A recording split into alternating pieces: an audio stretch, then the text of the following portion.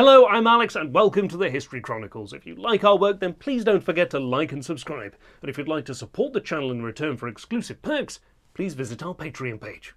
Now, on with the video.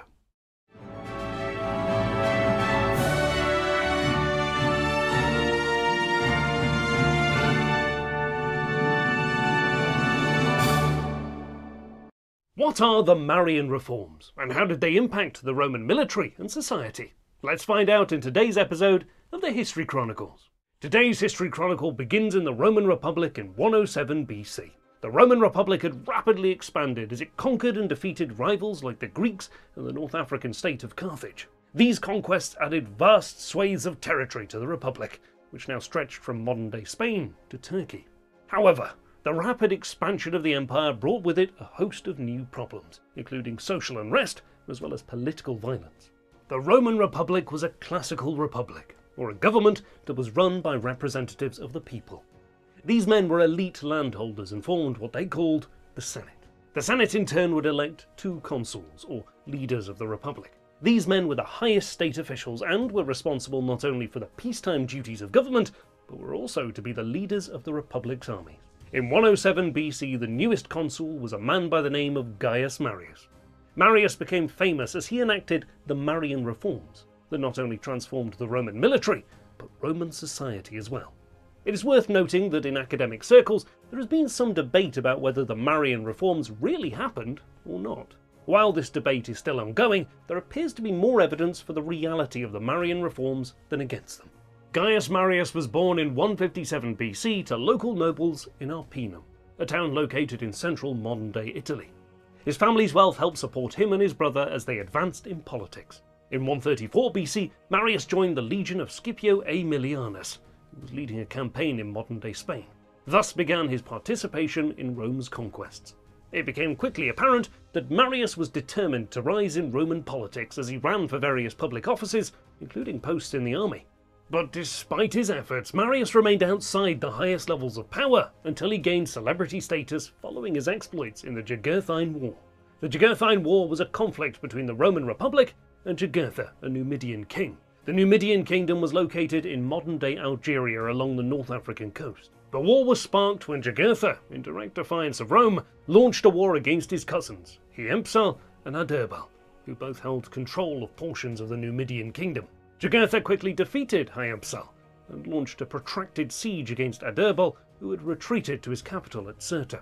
Adalbert's army contained numerous Roman citizens, and when the city was finally defeated, Jugurtha ordered the Romans massacred. This event incited outrage in Rome, and in 112 BC, the Senate sent its armies to crush Jugurtha. After 3 years, Marius joined the war as the second in command of Quintus Caecilius Metellus' army. Metellus was a conservative politician who was known for his sense of honour and abilities as a consul. When they arrived in North Africa in 109 BC, the situation looked dire for Rome. One army had been bribed to return home, another had been completely defeated in battle.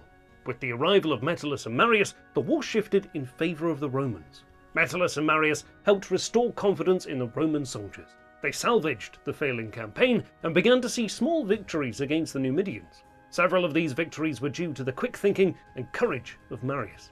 These victories heightened his popularity in Rome, something he desperately needed in order to rise in Roman politics. In 108 BC, Marius returned to Rome a war hero and began his campaign to be elected a consul of the Senate.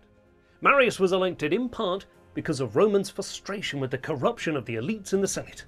Marius aided these efforts by spreading rumours of corruption and discrediting his former commander Metellus. By appealing to the people as a virtuous newcomer to politics, Marius garnered a large following and enough votes in the Senate to become a consul in 107 BC.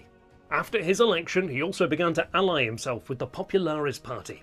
The Populares were a political faction that supported the right of the plebeians, or poor freemen. It was in this context that Marius began his famous reforms during his consulships between 107 BC and 100 BC. These have become known as the Marian Reforms. Prior to the Marian Reforms, fighting for the Roman Republic was connected directly to property holding and was voluntary. This requirement made it impossible for poor citizens of the Republic to fight in the army, as they were required to own property and outfit themselves for military duty. Furthermore, at the end of each year, the army would disband and a new army would be formed from volunteers. Though some men repeatedly volunteered and gained significant military experience, most Romans sought to avoid military service. For Marius, the reforms were essential, not only for the survival of the Republic, but also for his political career. When Marius became the junior consul, he was tasked with ending the Jugurthine War in Africa. However, Marius, undaunted by the lack of recruits, moved quickly to create a new Roman military that would allow him access to greater numbers of men. Soon after his election in 107 BC, Marius began his monumental reforms. His reforms significantly impacted the Republic in 4 ways. First, the reforms created a permanent military for the Roman Republic. Second, the army enlistment was opened to the poor. Third, the Roman Republic would offer retirement benefits to former soldiers, such as land grants. Finally, Roman citizenship was granted to all those who chose to join the Roman army, including those who had only been allies of the Republic. These 4 reforms would have a tremendous impact on the future of Roman society. Marius had long been critical of the voluntary nature of the army and moved to make military service a career. This was something that had begun to occur already in the Roman armies but had not yet been fully realised. Volunteers were often undisciplined and recruitment was very hard to achieve. His soldiers were drilled and trained year-round in preparation for combat. In this training, Marius's armies received identical training and tactics, thus allowing the armies to be well coordinated and unified. Not only did they train, but the army was reorganized into the Roman legion system. Each legion contained roughly 4,800 soldiers. The legion was composed of 10 cohorts, each cohort containing about 480 men.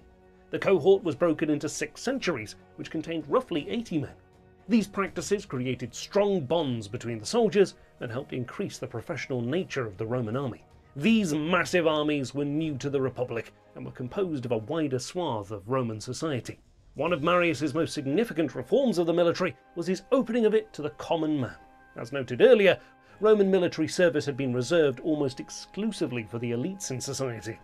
Only in times of emergency had the poor been allowed to fight for Rome.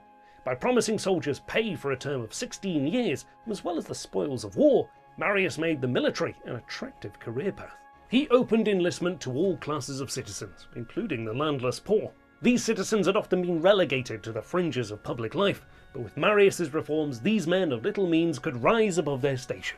Masses of poorer citizens flocked to join Marius's army, thereby transforming the nature of the traditional Roman army.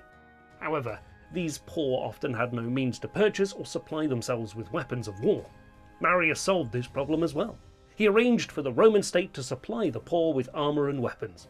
This was a drastic shift from previous decades, where the soldiers were to bring their own weapons and supplies. He also moved to have the soldiers carry their own supplies and tents, rather than having the traditional baggage trains. This allowed for his army to not only rely less on expensive pack animals, but it also made his forces more mobile. This, combined with the increased discipline gained from extensive training, made Marius's army truly formidable. The third reform allowed land grants to be given to soldiers who completed their 16 years in the army. These land grants enabled poor men to become landed men, thus elevating their status in society, as well as that of their children. These lands came from the newly conquered regions of the Roman Republic in modern-day Algeria, Tunisia, Libya, Spain, France, Greece, Turkey, and Italy. Marius's reforms also benefited the elites by providing vast retirement funds to generals and officers. In both cases, soldiering for the Republic became much more desirable for all parties. Some modern historians have suggested that this reform came not from Marius, but from his Senate allies, Lucius Appuleius Saturninus and Gaius Servilius Glaucia. These men were populists and supported the other reforms, and as Marius was busy fighting wars, he allowed these men to promote the resettlement of former soldiers. His final reform was significant in that it opened Roman citizenship to anyone who would willingly fight in the Roman army. Roman citizenship had been tightly controlled and was difficult for outsiders to receive. Marius's own town had only a few generations previously received Roman citizenship, although it had been in Rome's sphere of influence for decades. The fourth reform also made the Roman army a path to citizenship for the people of conquered territories. It increased the number of people that Marius could draw upon when recruiting for his armies. The Marian Reforms had several large impacts that transformed Roman society. First, the Marian Reforms gave Gaius Marius significant power and helped his armies to win multiple victories. Second, the reforms opened up citizenship to more people. People of various ethnicities in the coming decades and centuries joined the Roman legions and gained access to the benefits of Roman citizenship. The reforms also gave the poor a new status and the ability to rise in society. Rather than simply be relegated to the sidelines, the poor could participate in the process of building the Republic, and later, the Empire. The poor joined in tremendous numbers, in part because the army offered them a way to earn a living and earn future land for themselves and their families. Land ownership was a hallmark of upper-class society in the Roman Republic and was the key to social climbing. Finally, the reforms also challenged the very nature of the Roman army. Rather than being voluntary armies, the military became a professional force that trained even in times of peace. These reforms changed the course of history. Marius became known as the third founder of Rome, and one of Rome's most important statesmen prior to the rise of Julius Caesar. Yet far more impactful was how his reforms enabled the Romans to dominate the Mediterranean world for the next several centuries. It enabled the Roman military to play a larger role in the politics of society. Men like Julius Caesar and Octavian depended on the effective fighting force made by Marius in order to create the Roman Empire. Marius, in seeking to protect the Republic and his career as consul, helped lay some of the seeds that would later lead to the downfall of the Roman Republic. You've been watching the History Chronicles. We'd love to know what you think of the Marian Reforms. Please let us know below, and if you enjoyed our video, please give us a like and subscribe. It really helps us out. Also, if you'd like to support our work going forward, please visit our Patreon page, and we look forward to seeing you again on the next episode of the History Chronicles.